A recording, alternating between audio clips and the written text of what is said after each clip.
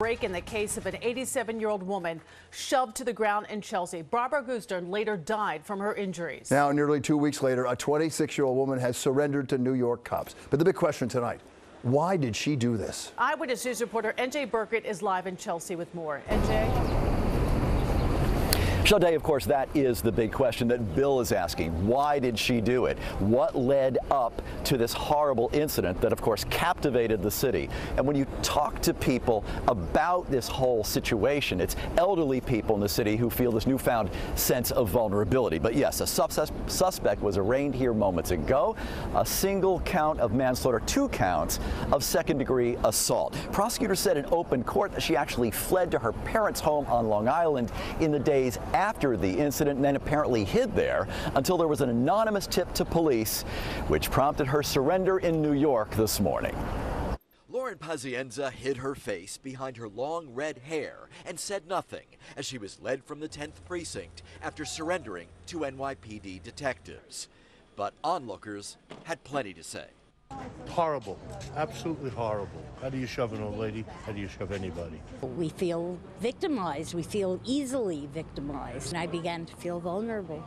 Ms. Pazienza's face was practically everywhere for nearly 2 weeks, ever since she was seen on surveillance video leaving the crime scene where the victim lay bleeding on the sidewalk. Barbara Gustern was 87 years old and suffered a traumatic brain injury after witnesses told police she was shoved to the pavement by a young woman who called her an offensive name that begins with the letter B. AJ Gustern is the victim's grandson.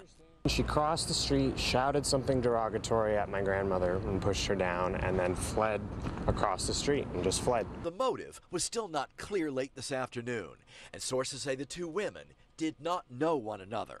Ms. Gustern was a beloved vocal coach who trained 3 generations of singers, many of whom performed on Broadway. She was on her way to a performance when she was shoved and died 5 days later. Lauren Pazienza's family lives in Port Jefferson, Long Island, but she maintains an address in Astoria, Queens.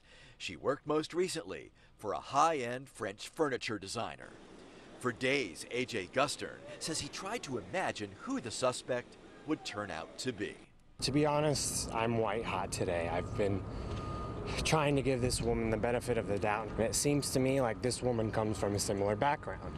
Like, what really got to me was finding pictures of her smiling in art galleries, dressed nicely with other people. Defense attorney Arthur Idella. They're absolute strangers, and whether it was a push or whether it was a shove or whether it was a kick or whether someone tripped, the evidence is not very solid on that at all. So we'll see what happens.